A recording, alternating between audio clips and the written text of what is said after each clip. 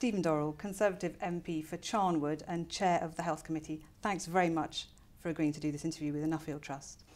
You've been Chair of the Health Committee since June 2010, and I wanted to sort of start at the end in a way and ask you to look forward a little bit.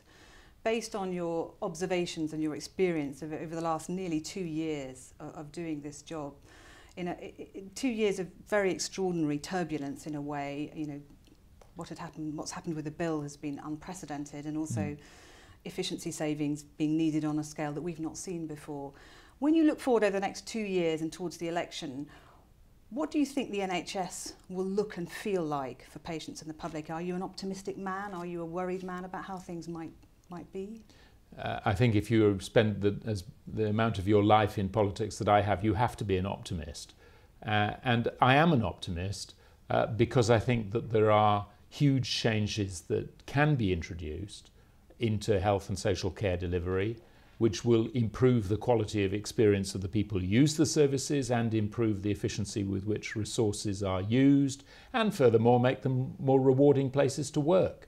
I think all of that is possible. I just regret the fact that it's taking us so long to walk around the edge of this issue rather than address it in the middle. Now, your committee has raised concerns about the way those efficiencies are being made, and in some areas not being made in a way that would achieve the goals that you've just set out. Since you've made those comments and your report came out, any sign that the NHS has listened to that, or that there's any change underway?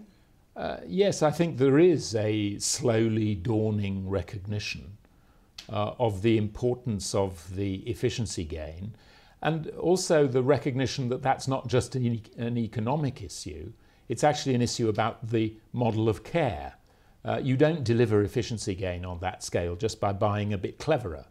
The only way you deliver efficiency gain on that scale is to look at the very heart of what you do and address the need to ensure that what you do day by day changes to reflect, as in any economic enterprise, the changing demands of the people who use the service and the changing opportunities created by changing technology. It's the case for change. People sometimes talk about service reconfiguration as though it's an occasional event. It actually needs to be a way of life for anybody working in the care system if we're going to deliver change on the scale that's necessary over the coming years. What are the markers of success then for you? What are you looking for? How will we know that that change has taken place in the right way? Well, I think one of the obvious weaknesses of the system currently, and addressing that weakness will be one of the obvious markers of success, is the extent to which the different bits of the system, whether it's the general practitioner, the community care nurse, the social worker, the social housing warden, the extent to which those people live in parallel universes, all trying to deal with the same needs of the same people. Now, there seem to be quite a lot of different approaches to the sort of integration that you're describing. Are you confident that we know enough about whether integration actually exists from a patient's perspective? I try to avoid the word integration, it's another jargon word. What we need is joined up services. If I'm a service user, I want the different people in the care system who are able to help me meet my needs, to do it in a way that doesn't require me to repeat the same interview, doesn't require me to attend multiple clinics, and just allows it to be delivered in a way that's joined up. Now, we're told that in Torbay, that's as good as it gets in our system. And yet if you go to Torbay, what you find is it's good, but what it does is join up community health and social care. Doesn't join up the GPs, doesn't join up the social housing, and certainly doesn't join up the hospital service. But even with that very limited interpretation of what you can join up, we're told that that delivers 30% fewer acute hospital admissions than is the regional average in the southwest. Now, I'm sure there are statistical aberrations there, and it's not, I doubt if it's a pure statistic. But you can correct that for any number of abnormalities and still end up with something that is, I think, a powerful signpost, both to what you could do in the rest of the country if you did what you do now in Torbay, But perhaps even more importantly, what more you could do in Torbay if you followed the concept of joining up services beyond the very limited interpretation that we currently see. But who's going to make this happen? The system we've got at the moment has got, foundation trusts and more planned that are about getting bigger. They're about business success. Do you have any confidence that the new clinical commissioners are going to have any more muscle than primary care trusts have and did? Well, I think you're asking the right question, because if I go back to the beginning of the question, it was who's going to do it.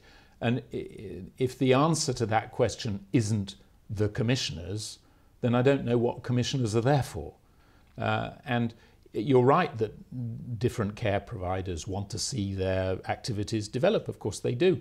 But they can only do that if the commissioner signs the cheque or makes the electronic transfer in this day. But if the commissioner makes the decision.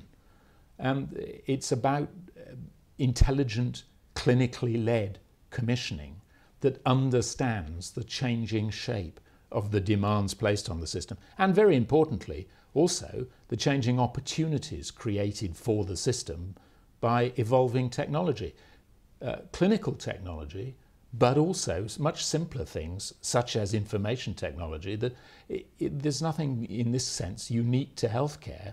Every economic activity has been reshaped over the last 30 years around new IT systems.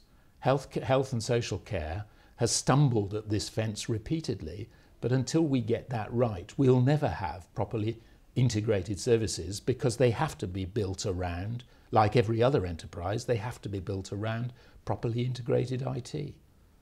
Is clinical commissioning going to develop fast enough, do you think, to deliver the sorts of efficiency gains that are worrying you?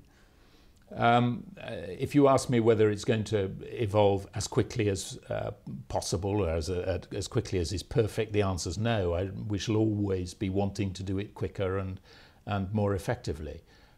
I do think that the commitment to a clinical commissioner-led system is real, but it's barely taken root. If you move forward from the bill, what we need to be doing is ensuring that the messages going into the system make it clear that those who want to see change in the way care is delivered should be empowered and promoted, and those who think that health and social care is about continuing to do what we've always done will have their practices constantly, relentlessly challenged. And you're confident that we've got the structures in place to communicate that view of the future? I am confident the structures can do the job. Are they perfect? They never are. But if there was a perfect way of managing the health and care system, I guess we'd have probably stumbled across it sometime in the last 60 years. It certainly isn't for want of looking. I think the question is a slightly different one. Will these structures make it impossible for you to do what you need to do? No, I don't think they do. Do they allow you to do what you've got to do? Yes, I think they do. So get on and do it. So where will the energy of your committee be going first in the next year or so?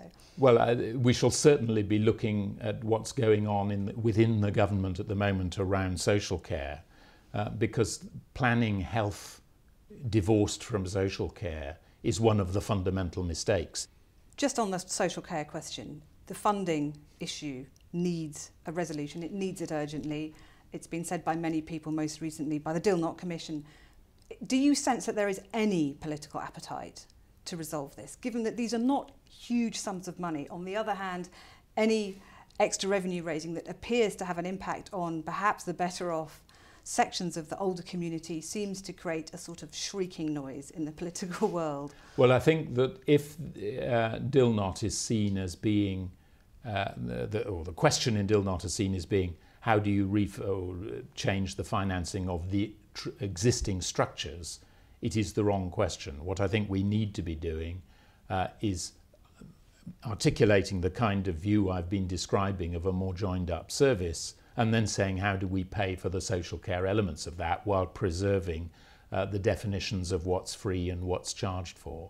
And I think that's a much easier question to answer than trying to put in place revised funding for a rather out-of-date view of what you're trying to fund. Stephen Dorrell, thank you very much. Thank you.